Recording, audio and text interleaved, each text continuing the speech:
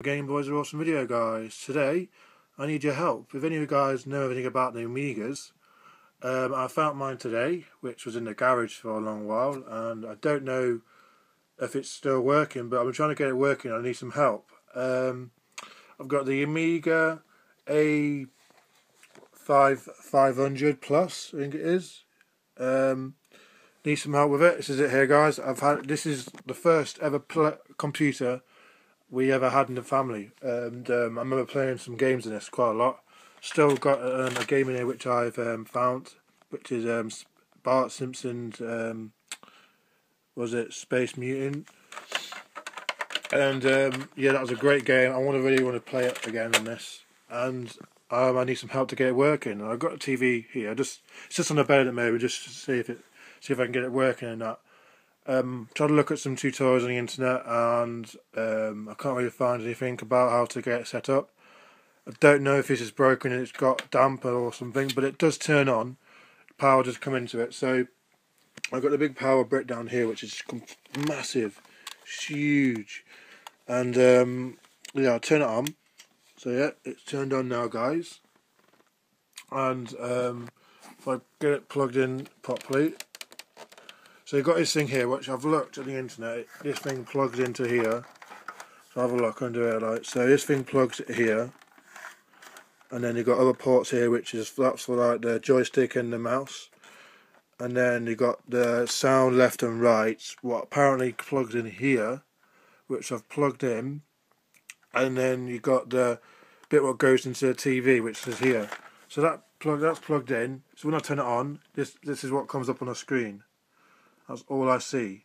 So I don't know what's wrong. I've been wiggling around the wires, pulling it out and putting it back in again. Because I'd love to play this again and have a look at some of the stuff, because there's actually, I found all the old floppy disks, well, what we had as a kid and stuff like, so probably the old drawings and stuff we used to do and stuff. And so it'd be nice to have a look at them, but I don't know if I can get it working. I'll show you the box. This is the old box that I had it in. Yeah, it's got a bunch of old floppy disks for it, which I found. Just, I don't know, old bits and bobs. Some games in there as well, I think. There's this for it. I've had this, I can't remember, we've never had this. I've always remembered having it, so I don't know. There is a couple of games I've spotted in here, some more. I remember playing as a kid. Just some extra like bits and bobs. I don't know if you can't see on set, guy. No, you can't see. There's some other stuff in here. Loads of floppy disks. But there's a game I spotted in it. I remember playing it. I don't know what I've done with it, but anyway. Yeah, I think this is a game. Is this a game? I'm not sure if that's a game. Don't know. But yeah, I remember I found the box for this as well, which is pretty cool, but it has one funny colour at the back. But yeah, I found the box is a bit tatty, but I might iron it out and try and get it flattened and better. But yeah, that's just loads of crap in there I found for it. And the box is from our first PC we ever had. What's it called? As you can see here. Bloody hell, how old is that? You know. But yeah. So I just need some help, guys. If any of you guys can help me with this, just trying to sort it out.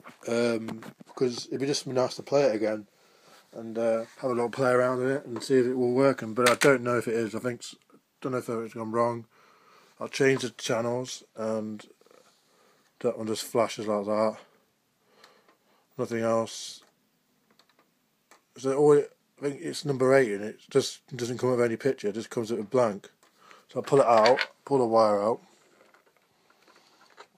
goes away, and then nothing comes back. So if any of you guys out there who have the Amiga and plays it still and knows how to set it up, please give me some advice on what to do, because the system powers on, as you can see there, so that's a good sign that it's electric is working, but I don't know if anything else is. So I'll show you the ports again at the back.